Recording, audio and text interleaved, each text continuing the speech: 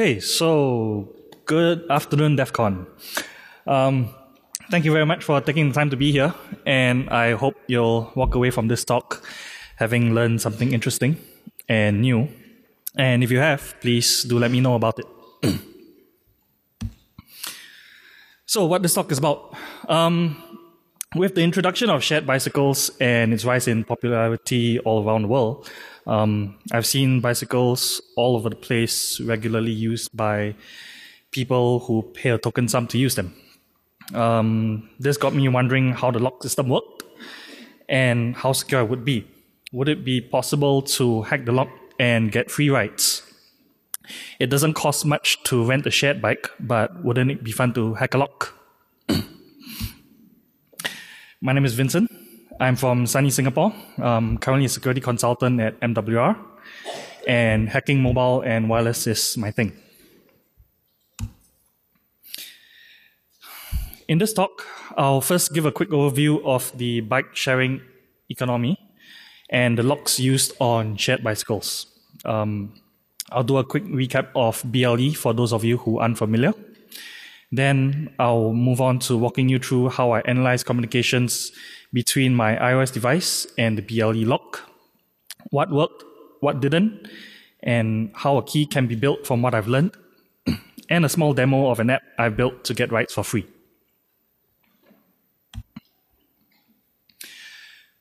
So I'm sure by now, we all know that smart locks are rubbish. The state of security now is terrible because, and I could be wrong, companies only care about features and getting the market as soon as possible. They don't care about designing a secure lock, and they aren't performing any tests to validate the security of their solution. Take, for example, TapLock, the latest smart lock to be hacked.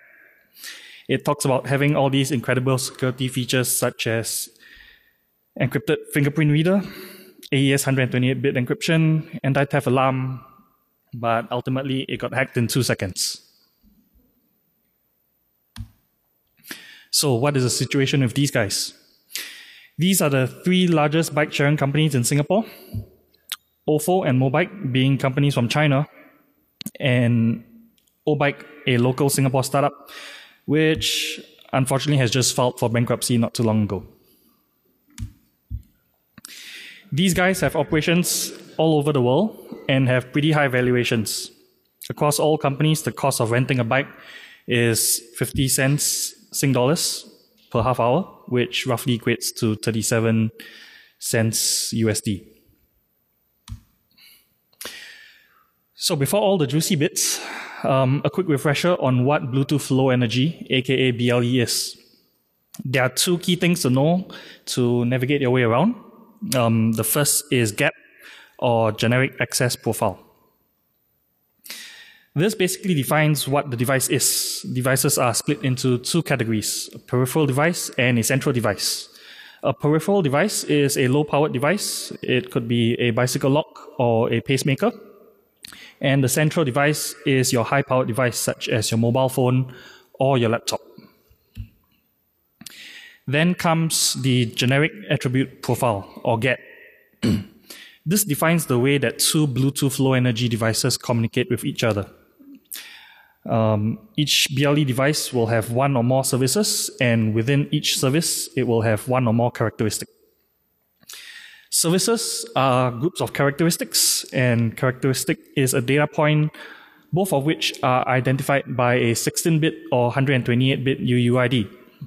In the case of a treadmill, for example, a data point can be the step climber data, speed, inclination, or heart rate. And in the case of a Bluetooth lock, the data could be the battery life or the unlock mechanism.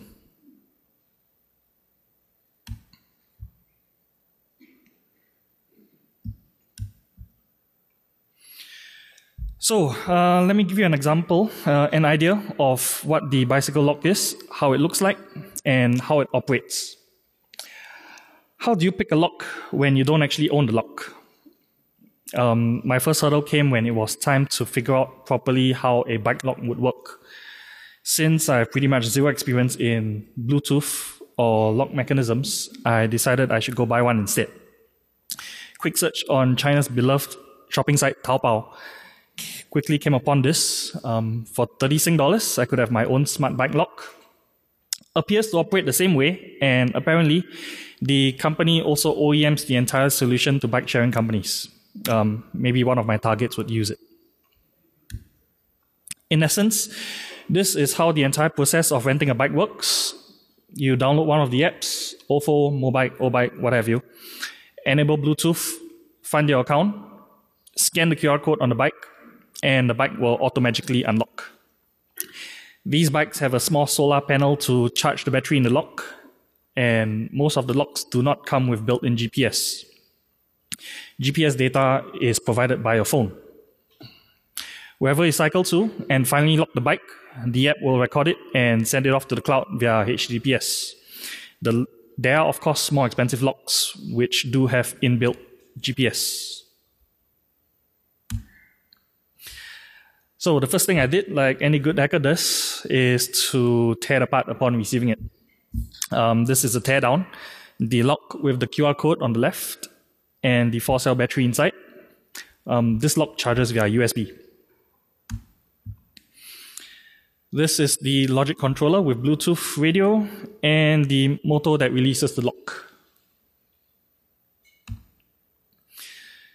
So it's a spring-loaded lock, and the lock is held in place with a pin in the notch. When the unlock command is received, the motor will then engage to release the lock.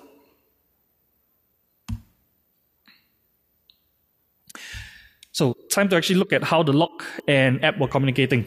Again, I had no idea where to begin, how Bluetooth worked, etc. I turned to a great presentation by Slawomir Jazik. Sorry if I mispronounced your name. Where it was effectively man-in-the-middling the Bluetooth connection, thus allowing the modification of packets. Unfortunately, I wasn't able to get the setup working for that.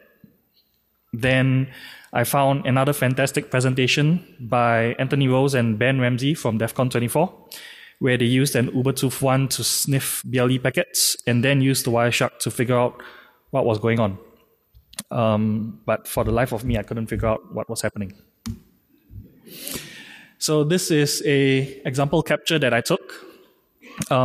This shows a capture from the Ubertooth 1 and the BLE write request and response.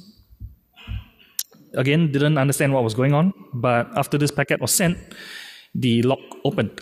So I basically replayed the bytes from this packet with no result. Again, I have no idea what's going on. So back to the drawing board. I figured I needed two things to be able to help me figure out what was going on. First, I needed to figure out how the app communicated with the lock. What were the endpoints that it communicated with? What were the services and characteristics that the app communicated with? And second, how I could intercept the BLE traffic to understand what was going on. For the first problem, I needed a way to figure out and understand how the app communicated with the lock via Bluetooth.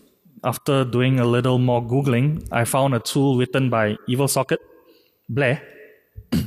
You may know EvilSocket as the author of the more famous BetterCat toolkit. So what BLE does is that it essentially enumerates the services and characteristics of any BLE device.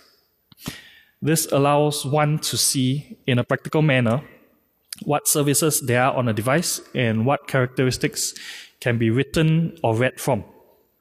In this screenshot, you can see at the bottom the different characteristics that can be read from or written to. For my second problem, since I have the app and I have the lock, it all comes down to understanding the process of what BLE messages are sent to unlock the lock. I turned to Frida and the Frida Trace tool, which would allow me to view in real time what the app was processing. For those of you who have not used Frida before, it is a wonderful tool to allow instrumentation of applications across various platforms. In particular, the Frida tool used on the iOS platform allows users, in essence, to log in relatively real time on Objective-C classes and methods and C functions which are accessed and executed by the application. Since we can use Frida to hook and view methods and messages, we now need a way to find which ones to hook. In iOS, the core Bluetooth framework is used to perform Bluetooth communications. The CB peripheral and CB peripheral delegate classes are the most interesting, and the read value, write value, and set notify value are methods of interest. It is quite obvious what these methods do. Read value reads a value from the characteristic. Write value writes a value. And another interesting property of BLE is that it is possible to get a peripheral, in this case a lock, to push messages to the application. This is done through the notify property of the characteristic, and it can be enabled by the set notify value. We can then capture the push message by tracing the did update methods of the CB peripheral delegate class. So after a lot of reversing of the app, proxying of traffic, and recording of BLE reads and writes, I've come up with the following process to unlock the bicycle lock that I bought from China. Obviously, scan the QR code. The app will then get the lock key from the server. The server responds with the lock key. The app makes a request to the lock for an encrypted token by sending the write request. Lock responds with the encrypted token through the notify property. The app decrypts the token with the key from the server, sends a write request, and it unlocks. So this is a challenge and response process where the lock will provide the token, and if you have the corresponding key, you'll be able to decrypt the token and send the result back to the lock. By the way, if it isn't already clear, the security of the lock is horrible. I can retrieve any key for any lock from the server by just incrementing the lock ID for this company. And they make a whole bunch of locks.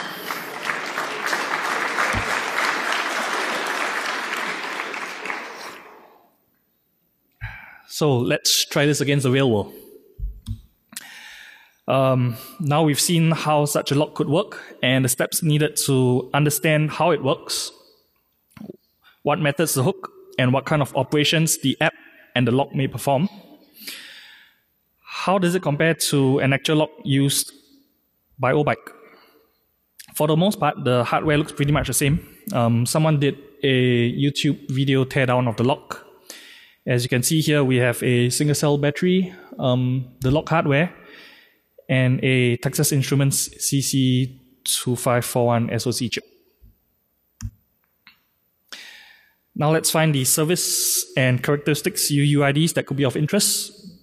Again, with Blair, we know what could be of interest, but we don't know how they are used. To figure this out, I traced the entire flow of the app to identify which characteristics was most used, and as it turns out, communications went to the FFF6 characteristic. To guide you through the next couple of slides, I've laid out the flow here to show you the process in unlocking the lock. First, you scan the QR code. The app checks the lock status with the server and also sends it your coordinates. The server responds with the lock status, and if okay, the app will then proceed to request an unlock token from the lock. Within the app and HTTP request made to the server, this is known as the key source. So the app responds with the key source. The lock responds with the key source. The app then uses the key source to request an unlock key from the server. Server replies with an unlock key for the lock, and the app uses it to unlock the lock. So similar to the lock that I bought off Taobao, it appears to use some sort of challenge and response mechanism. Let's go through all of that in a little bit more detail. Scanning the QR code provides the app with the ID number of the lock And as seen in point 1, the QR code is essentially the URL with the bike ID at the end. Assuming you have used the obike app to scan the QR code, a request is made to the server with the log ID and the current coordinates of where the log was scanned. The server responds to the status check with whether the log is faulty or not based on reports from other users. And if it's not, the app will proceed to the next step. Here, the app requests for a key source from the log. This can be a little bit confusing, so let me explain. As I mentioned earlier, it is possible for a peripheral device to send push notifications, also known as notify in BLE, back to the app. As shown here, the app is setting the notify flag in the FFF6 characteristic. Next, the app sends a request for the key source to the log by performing a BLE write. In this case, a dump of the BLE write at the memory location shows that the write command is in the form of the following bytes: 67, 74, 00, 81, 81. And that it is being sent to the same FFF6 characteristic. So the app now waits. If the command sent was correct and accepted by the log will respond with the token or the key source. This is the response. Here we can see the response through the trace of the did update value for characteristic method. And within the response, the app picks out the key source as shown. What the data means, I have no idea. But I don't need to know, because every time this transaction happens, the key source is always located in the same location. It is always taken from the 9th to the 12th bytes. The key source is then sent to the server through the unlock pass API, and assuming there are no errors, the server responds with a pair of keys. So now we've got the keys. How are they used? The unlock message is constructed and sent to the FFF6 characteristic in two parts. As you can see, the two write value messages, and below is the dump of how the actual message is, or what the actual message is. This looks roughly like the message that I tried replaying earlier from the Wireshark capture, which didn't work. So I dug a little deeper into how the unlock message was constructed and try and piece together what the different values meant.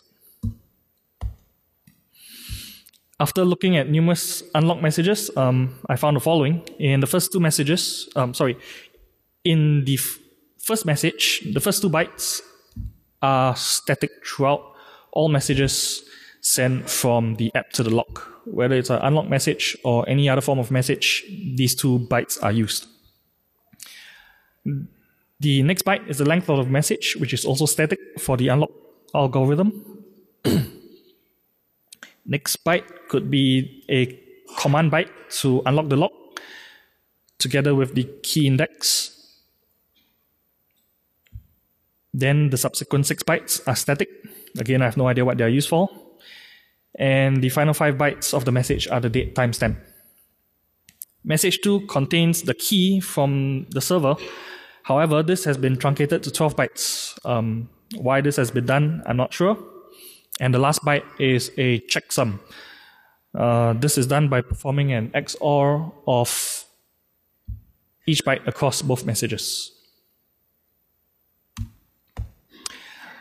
Now, I had to jump through a couple of hoops along my journey. The first was trying to understand what was sent from the app to the server. And as you can see here, the messages look to be encrypted. Why the programmers would encrypt the messages sent to the server is beyond me. And they're just wasting their time and my time. With Frida, hooking the right messages couldn't be easier. I found that the messages were encrypted using AES with a combination of a static string and a version number of the application provided in the HTTP header, as seen here. So, okay, encryption killed. For those of you who have noticed, there is a string tagged to tagged to the back of the message sent to the server. What the heck is that? Again, the developers implemented some form of integrity check for some unknown reason to waste time. With further assistance from Frida, that string I found was a SHA-1 sum of the following values: the data that's actually to be processed by the server, a static string, and the application version. Now you must be wondering how users get charged. After the bike is unlocked, the app sends the lock status to the server, informing it has been unlocked, and to start a timer. Once you're done riding, the app will then send the lock status again to the server to stop the timer. Lastly, you're billed for the amount of time that has been used. So, if I actually write my own app to perform the unlock and halt all further communications with the server after unlocking the bike, I get free rides.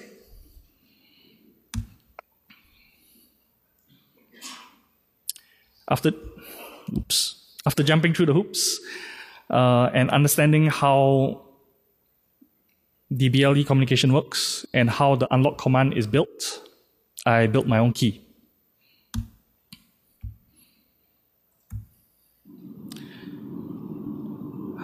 Sorry, the video is a little bit dark, but here I am entering the lock ID into my app, waiting for the server. That's the unlock sound.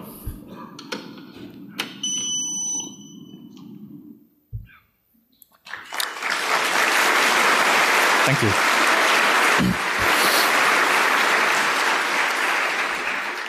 So if you've no doubt noticed, opening the lock depends on the connection to the server. How can you then unlock it offline? Since O-Bike has recently gone bankrupt, someone dismantled the lock from the bike, retrieved the chip, and sent it over to me.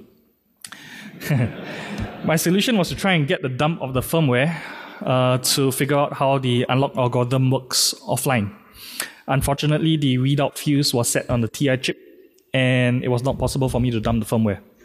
If any one of you knows how to get around this, I'd like to hear from you.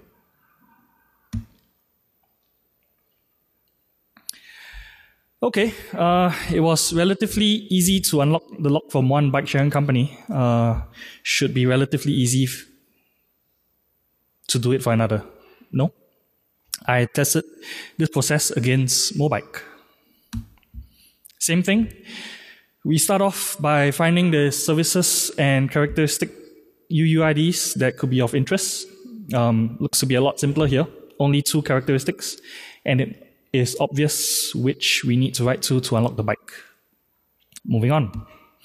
For Mobike, the process in unlocking the lock is much simpler. Same as before. You scan the QR code, you get a bike ID. App sends the lock status to the server, also sends your coordinates. Server responds with the lock status.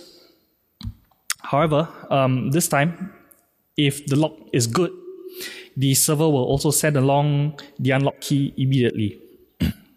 The app then uses the key to unlock the lock. So no challenge as a response mechanism here. It's just a direct unlock. As before, let's go through all of that in a little bit more detail. Similar to O-Bike, after the bike is unlocked, lock status sent to the server, timer starts. When you're finished, you lock the bike, timer stops, user account is charged. Again, if we cut off the messages after the unlock, you don't get charged. Similarly, I encountered various crazy integrity checks implemented by the developers. In this, the HTTP messages for the O-Bike app, there's a sign parameter and there's an EP data. How are these formed? In this case, they used RSA encryption to encrypt a user ID string together with the current date time. And the output of that is used in messages sent to the server. The sign parameter is then an MD5 hash of the data that's sent to the server. After going through all of that, again, the process starts out the same. User scans a QR code. QR code contains a URL with the byte ID at the end. Assuming you've used the mobile app to scan the QR code, a request is made to the server with the log ID and the current coordinates of where the log is scanned. However, here's the difference. The application server will respond with the faulty message if the log has been reported faulty by a number of users. Or it will immediately respond with an unlock key if the log is in good condition. This differs from OBike in that it doesn't require a challenge and response.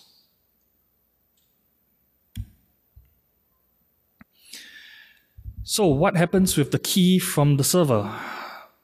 First, according to the trace, the app tells the log to send it a notification by setting the set notify value to 1, as seen here for the FEE0 and FEE1 UUIDs.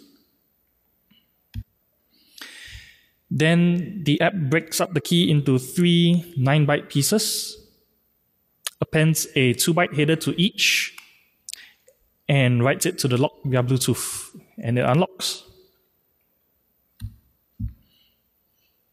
Again, to make it clearer, the key response from the server is broken into 3 9-byte pieces, and an incremental header is then added and written to the log, and it unlocks. Straightforward and simple. In testing, however, I faced one problem.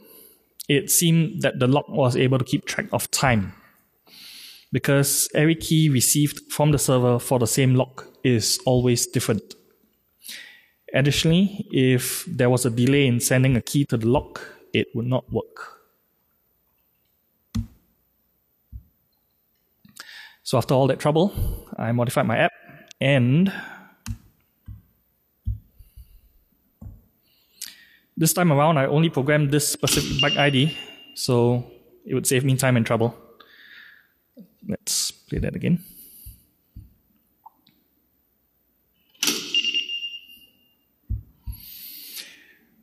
Okay.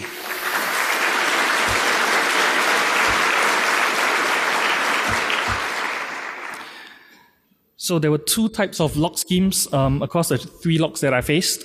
The first was a challenge response scheme, where a challenge was requested from the log. This data was then sent to the server to process, or data was processed on the client side. Output from this processing was then sent to unlock the log. The other type was a direct unlock of the log based on a key provided by the server. So when I started this journey, I had no idea how BLE worked and how one would begin looking at BLE devices.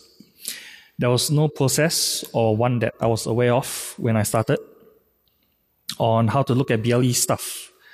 I hope, given the following repeatable process, anyone who has wanted to start breaking BLE devices would have an easier time. As with any project, we first need to enumerate our attack surface, and I found this to be done easily with BLE. As shown previously, we can use BLE to enumerate the services and characteristics of any BLE device and understand what we communicate with. Then we find out if the device does send notifications to the app, and if so, we enable notifications by setting the set notify value. Lastly, we hook into the appropriate read and write methods to figure out what messages are being read from and written to the BLE device. And we also hook the did update methods to find out what notifications, if any, the peripheral devices send to the central device. So I didn't make use of any special hardware, such as the Ubertooth one, or develop any special app, manual middling app. I use a $5 Bluetooth dongle To enumerate a BLE device, I use my iPhone to help run the app, and Frida to help with understanding the communications between the app and the lock. That's all for me. Thank you for listening.